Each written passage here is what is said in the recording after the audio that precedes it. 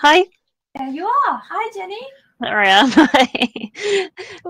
Thank you for inviting me along. I'm gonna just be quite brief, to be honest, this morning. I will introduce myself very quickly and give you a virtual tour of the computer halls. So currently our production is coming out of Shinfield Park, which is in Reading in Berkshire in the UK, but we'll also talk to you about our new data centre. So my name's Jenny Rourke. I'm head of production services section at ECMWF, which basically means I'm in charge of a collection of 3 teams who are responsible for acquiring, bringing in the observations and other data that we need to run our models, processing that data, a team that's responsible for running the operational models. Obviously, most of the time it works perfectly well automatically, but if there's any issues, we're constantly updating it and improving it and working on model upgrades, and they implement those improvements and upgrades.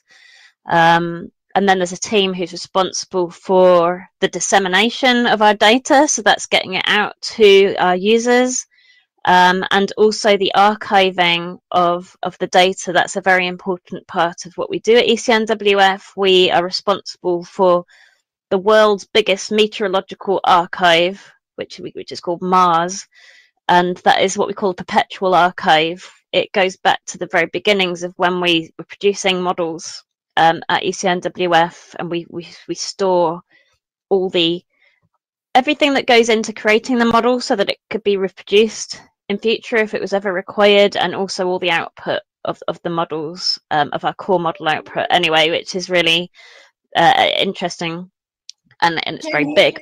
Hello? Jenny, Sarah, sorry, Jenny, for interrupting. I just wanted to make sure, are you sharing a presentation at the moment with us? No, yeah, I'm just talking. Okay, thank you. Just talking. Just giving a bit of background, really, if that's okay. So basically, currently all of my section is based in Reading in the UK, and we probably will stay in the UK. We've got a data centre that we're currently, it's built, and we're now populating with a new supercomputer and all the other kit that goes with it in Bologna. So I'm going to share with you a video which starts off in Shinfield Park in Reading, and it shows you the current computer hall. And the reason why we're showing you that is because that is where the forecast is coming out of now. So that'll give you a little bit of background as to what how we run the models there now. And then it'll move on to a little bit of video about the new data center. This video is probably about 6 or 9 months old now, so it's a little bit out of date because over the past 6-9 months we've had a lot more building work going on in Bologna. So I'll hopefully end by showing you a few photographs as well, which are a bit more up to date of the new site in Bologna. And I guess it'll be easiest if then you could ask any questions at the end. So I'm going to try and share with you a video. This is the next trick, isn't it? So I'm going to do Firefox full screen. Can you? I don't know if you can see that. Not yet. Not okay. Yet. 1 second. All right, I'm just going to share my entire screen. I think that's going to be the easiest way. Can you see this now?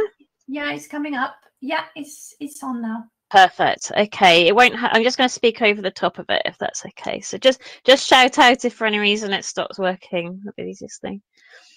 So this video will give you a virtual tour of ECMWF, the computer hall. The building is around 40 years old, but the supercomputer is 6 to 7 years old. Our supercomputer is a Cray XC40 system split in 2 halves, 2 compute clusters, which are positioned in 2 different rooms within the computer hall. Here we see the first half of the supercomputer. It's made of many cabinets, each pair of cabinets forming one electrical group. The small units in between are blower units with fans to cool the air. In this compute cluster, we've around 3,500 nodes. Each node has 2 Intel processors with 36 physical cores per processor. The Cray supercomputer has around 250,000 cores and is currently ranked about 75th top supercomputer in the world. We run operational and research work on each compute cluster. We have a very efficient way of scheduling the work to make full use of the supercomputer. Each cluster has around 10 petabytes of disk storage, which can be accessed by both clusters. Here we see, we'll see one of the new IBM tape libraries, which is replacing our current Oracle tape library. And we're about to enter the tape library itself, this is here. This is the home of our data handling system. It's the largest meteorological archive in the world, with 388 petabytes of data, growing by around 250 terabytes each day. That's one of the robot arms that can collect all the tapes. The big grey cabinet at the back holds the Oracle tape library, with the robotic infrastructure allowing us to access tapes. And this is where we permanently store all of our operational output and some research experiments. Each library can hold about 10,000 tapes, with around 200 tape drives. So this is the new data center in Italy. It used to be an old tobacco factory, and we're currently turning it into a new state-of-the-art data center. The new supercomputer is currently being built on site, but we'll be able to show you some of the recent photos to give you a glimpse of what it is looking like now. This is some pictures taken earlier in the year when it was very much still under construction. The new supercomputer that we're building as we speak is an Atos Sequana XH2000 system with around 4 times more cores than the current Cray, around 1 million cores. It will be in 4 clusters over 2 computer halls. The data handling system with all those tapes and robotic arms will also be moved to Bologna, and we're hoping to be operational out of the new site in spring 2022. We already have some staff who have moved to Bologna, and from early 2022 we will have a full complement of staff out there with about 25 people, ranging from network engineers to forecast analysts to 24/7 operators. So that's the video, and I'll quickly skip to a PowerPoint, which hopefully you can also see, which has just got some more up-to-date pictures. So I don't know if you've already experienced the ducks of ECMWF, but they've already managed to get one duck, which is almost like our mascot, to the new data center. But it is looking very nice. It no longer looks like an old tobacco factory. It does look very modern and beautiful, to be honest. They've done a lot of work on the outside as well. This is the sort of office space where the 25 people will be sitting. The analysts will be working away. If there's any issues, they can help to be in what we call proximity to the supercomputer and help solve any operational issues. Most of the time, actually, to be honest, we'll be able to work the supercomputer from Reading over the network connection, but if for any reason the network went down, it was the guys on site that will be having to sort the problems out.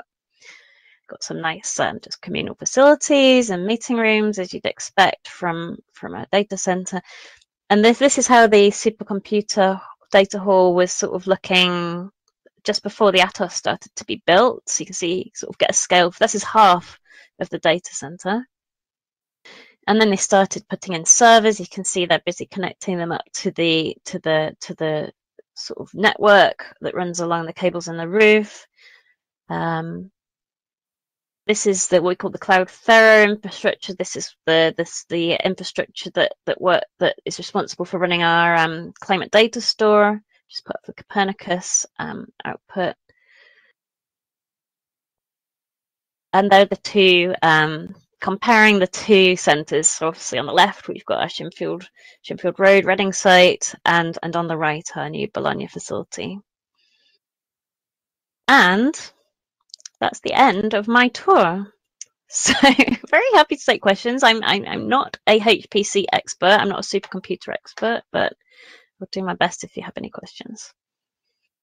Thank you, Jenny. We'll wait and see if there are any questions.